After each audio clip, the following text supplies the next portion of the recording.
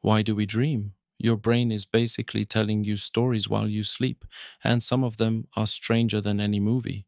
For centuries, people thought dreams were messages from gods or glimpses of the future, but science shows they're more like your brain's nightly maintenance mode. During REM sleep, your mind replays memories and runs emotional simulations like a mental rehearsal for real life. That's why you might dream about being chased after a stressful day or suddenly find yourself vacuuming in the desert. Here's the wild part. Your body is paralyzed during most dreams, but your brain activity can be just as intense as when you're awake. Some researchers even think dreaming helps boost creativity.